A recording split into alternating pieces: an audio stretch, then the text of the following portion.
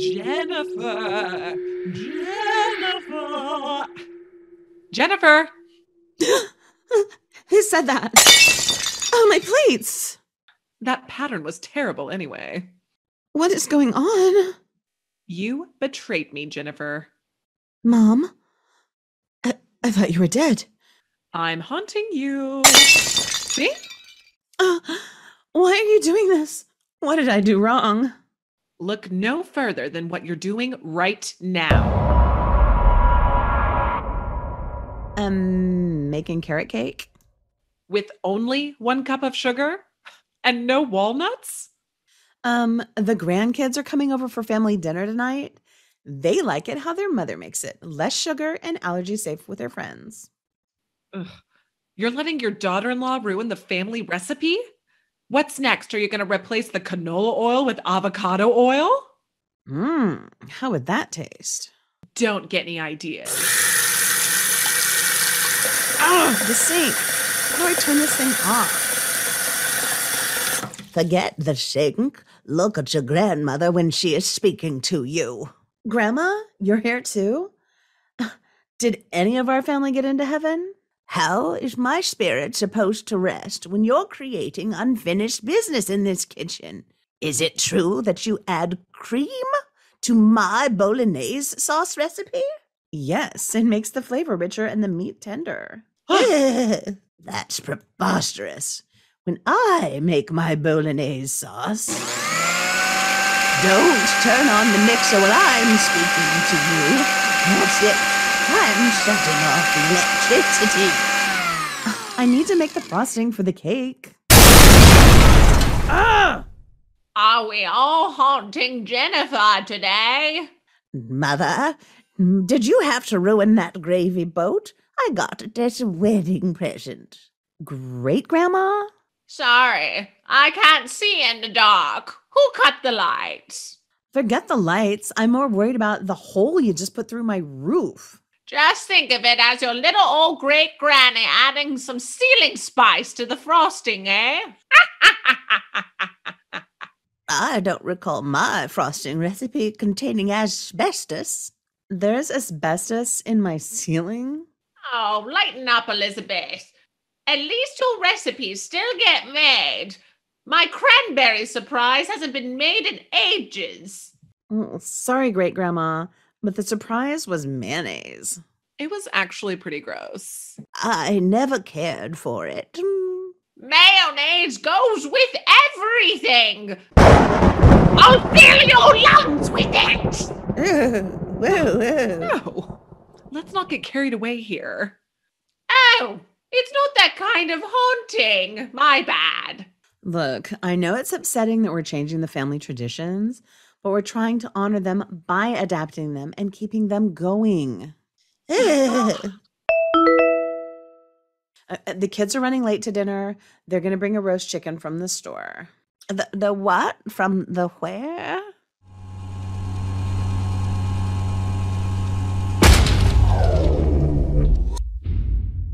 What happened? Why did the machine stop running? I'm sorry, ma'am. I'm working on it right now. Raccoons may have gotten into the belts for the corned flakes machine again. Well, get it fixed. These machines need to be churning out a constant flow of cereal flakes at all times. I didn't spend all my money to buy a non-working cereal factory. I'll get one of the children to climb into the machines to clean out the belts. No problem. Harry! Yes, sir. Grab your raccoon scraper and get under the conveyor. We need to clear out every bit of raccoon that may have gotten tangled up in there. I'm on it. You can count on me. How long till production can start again? Oh, Harry's my top raccoon guy. Give him 20 minutes, but what's the hurry? It's just corned flakes cereal. The hurry? Do you not understand what we do here? The very foundation of this nation is under constant threat of collapse. I thought we were just making corn-flavored cereal flakes. It's actually on the sign up there. In all honesty, it's weird that corn is even a flavor that anyone ever wants. Flavor is not required. The flakes that we produce are important to maintaining the moral fiber of every American. A flavorful taste would be sinful. I guess I'm still not understanding. Isn't this just a corned flake cereal for breakfast eating? This is more than just food. These flakes are important for the betterment of all mankind. A bowl every morning can maintain a healthy intestinal flora. Intestinal water? Women can enjoy these flakes to keep their womb from wandering too far. Why, without these flakes, women's wombs are liable to just fall right out of their bodies. Where would we be then? Hey, Harry! How's the raccoon situation coming along? Oh, they're packed in here something good, boss. Like a whole family of them. Almost done, though. Most importantly, will it stop the savage practice of masturbation? Oh, that's a problem? Yes, one of the worst. Man's beastly predilection of onanism and alcohol could be the downfall of us all. Alcohol is bad for you too? I don't know. I'd handle my 15-hour factory shifts without my daily bottle of hooch. We're going to have to put a stop to that now that I'm in charge of this factory. Only temperance combined with the cornet flakes can we save the American way of life. Yeah, looking forward to it. Hey, Harry! I'm done, boss. There was one live raccoon in there that scratched me up pretty good. But I run him off. He won't be coming back around here no more. Good job, Harry. Hey, why don't you go back to my office and get yourself a slug of that whiskey I keep in my desk? Oh, I'm going to need that. I really don't think you should be letting the child drink alcohol. He's not going to be a child for much longer. He did just turn 11 this week. Well, I guess as long as he is an adult, he can make those decisions for himself. And besides, he's got a shift at the coal mine in an hour. No one should have to do that job sober. Fine. Let's get this machine started up again. Sure thing. Here we go, boys. Good. Now, if you excuse me, I have to get to work on our new product. Shredded wheat balls to combat those deviant foot fetish urges. Eat the wheat, not the feet.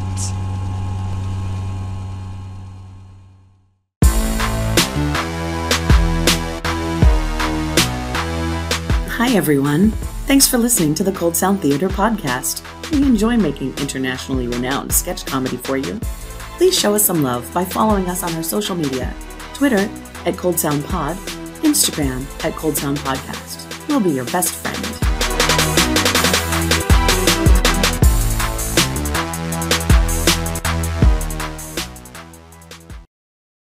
Okay, Janine, I did your father a solid getting you in here as a 911 operator.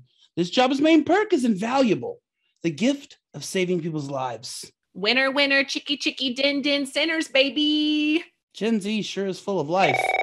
Oh, I think we got your first call. I'll be here if you need me. What can I do you for?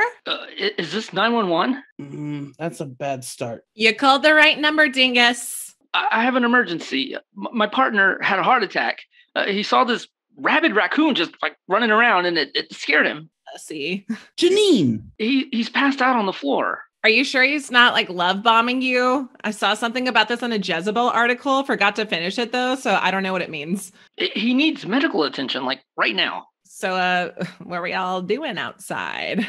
I need EMS now. You know, most heart attacks happen in the throes of passion. Are you being serious? This one time in college, I got stuck in an elevator on Halloween with a cow and a big pair of walking truck nuts. We had a three-way. I need help. I just like to tell that story because it's good to keep your options open. I'm always swiping left or right. I can't remember. Fuck this. Rude. That was really not good. I need you to be a little bit more personable, Janine. We need to get to the source of the problem quickly. Your dad is on the admissions board for the competitive squash ball league I'm dying to sink my hands into. I'd like to report back to him that you did a great job. Got it. Super fast. What up, fam? Wrong? Oh, thank God. I need help. My son Clayton has been bitten by a raccoon. Okay, tell me about the relationship with your father. I'm so scared. What? Is it like Raven or like not so Raven? Did you not hear me? My son has been bitten by a raccoon. Oof. You have to take out the queen. It's like that movie, the one with the aliens. Why are we talking about Alien? Pretty sure it's Selena. Okay, that one felt racist. Gonna have to talk to HR about this one. I need help now. It's also kind of crazy that Pocahontas never got bit, you know? She's always hanging around these critters. Oh, no, Clayton, he's going into shock. One time I got toxic shock syndrome from leaving a tampon in for a whole week. I know they say it's nature's pocket, but this pocket turned into a junk drawer, if you know what I'm saying. Clayton, no. Okay. We'll just have to hope that one of our other operators gets back to that one. Janine, that was too personal. We need to get to all of their information as fast as possible just so we can send help. Lives are on the line. Also, please answer the phone just a little bit more professionally. Copy that, governor. I don't like where this is going. Hello, this is Miss Featherbottom of the highest emergency order. No English accents. May I please have your social security number, blood type, and if you have any Aquarius in your birth chart? I don't know what the hell is going on, but I need an ambulance right away. My neighbor and her son have both been attacked by raccoons. I think she's bleeding out. Oh my God, was it Cocaine Cody? Who? Cocaine Cody, the coked up neighborhood trash panda I always see scrounging around. Are you on drugs? Oh, one time I was at a party all hopped up on God knows what, and I started coming round after my third round of special cookies I found on a toile platter in one of the bathrooms. I thought, Janine, should I eat these toilet cookies? But I did, and they were delicious. And oh my God, I just realized toile platter sounds like toilet paper. Isn't that funny? I'm losing their pulse. So bushy. The moral of the story is when the haze faded, I realized I was in a juggalo house, an actual trailer clown juggalo house. Oh God, it's attacking me now. Help, help, help. Janine, you're fired. Well, looks like my daddy's going to have to squash these balls. Deuce to this caboose. No. I got to go feed my neighborhood trash pandas cocaine stuffed croissants. But squash ball is my passion.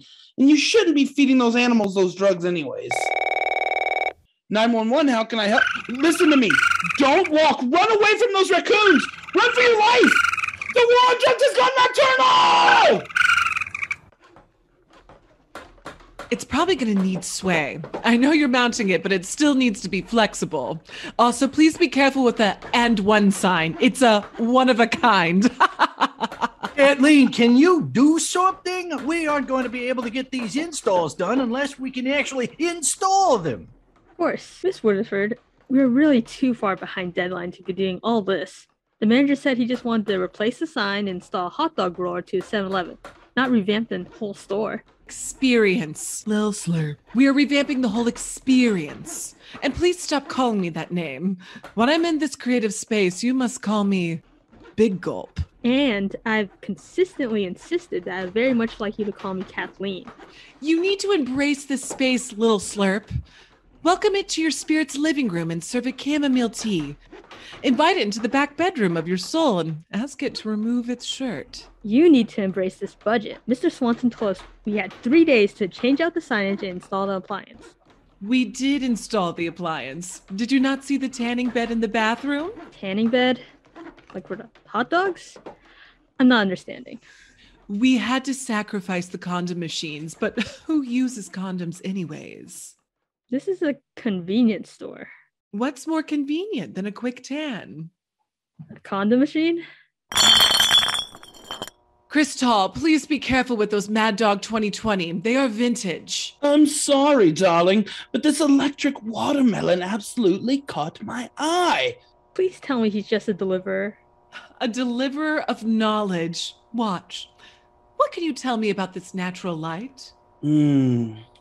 Affectionately known as America's afterbirth, this lowly lager has bold notes of piss with a familiar finish of failure. From the St. Louis region of Missouri, this swill is begrudgingly dubbed Last Chance by fraternity brothers across the country. No one said you could hire staff. We cannot afford a full-time beer cooler sommelier.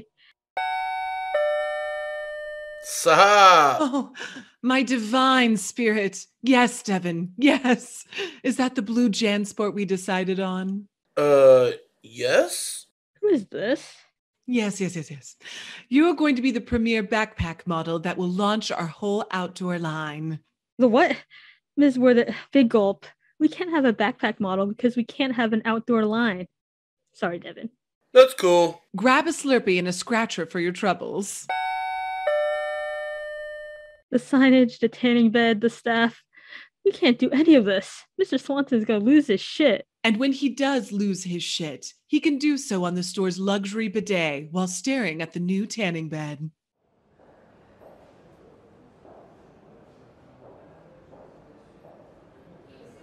Isn't this wonderful, Prudence? A post office? Who would have thought such a thing? And we'll be able to communicate with anyone? Oh, yes, Edith. It's an amazing time we live in. I get correspondence from all over the world. Thank you for coming with me to pick up my packages. Oh, thank you for inviting me. I'm so looking forward to mailing my grandmother this apple. Yes, but you really should have wrapped it. Wrapped it? Well, yes, just to protect it on its journey. And then they put postage on it. Postage? I'm glad you're here with me to show me these things. Oh, we're next in line. Next. Yes, my friend here would like to mail something. Yes, this apple to my granny in Boston. Oh, sure, it'll be a nickel. Would you like to lick the stamp? Oh, yes? Yes, she would. Give it a lick, Edith. Like this.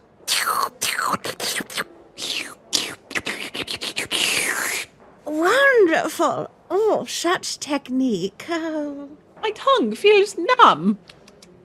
That's just the arsenic they use to make the adhesive. It'll wear off in a few minutes. Anything else? Yes, I need packages for Prudence Fitzgerald. Yes, I do have a few things for you. Here's a letter, all the way from California. Who is it from? Oh, just a cousin going on about hunting for gold in the California wilds. That'll never amount to anything. Ugh. And here's another, marked fragile. Oh, I've been dying on waiting for this one. Direct from inventor Joseph Mortimer Granville, I present his treatment for hysteria. Oh, is that what I think it is? Although I've never seen one up close. I'd say that looks like a male member. Yes, it is. No need to get the husband involved. Mama can have her own fun. But you say you've never seen one up close? But you have 13 children. Yes, but never in the Lord's light. Richard says that me actually seeing it would make me a whore. He always turns all the lights out when it's time to do the business, but I've managed to catch a glimpse of it from time to time. Dreadful. I got a copy of the inventor's address for you. We need to get you sorted out. Wink, wink. There is one more. I will miss having this one around as we have been using it in the building for tasks. Hello. It talks. That looks like a little orphan boy. Finally, it's a new member of my household staff, direct from my uncle in England, so he is of utmost quality. Oh, he's also a chimney swoop as well, Mum. Well, that just pays for itself right there. Yes, I have been trying to cut down on household expenses, but I couldn't resist when my uncle said he was available for free if I covered shipping costs. Slips in a books, I did. Became king of the shipwrecks, too. You must let me help you name him. Certainly. Now come along. We need to get you to work. Thank you for bringing me along with you, Prudence. I've learned so much. Now I can't wait till I can start getting such wonderful things through the mail. Come, orphan boy. Pip, pip, Mum. As long as I don't have to go back in that box.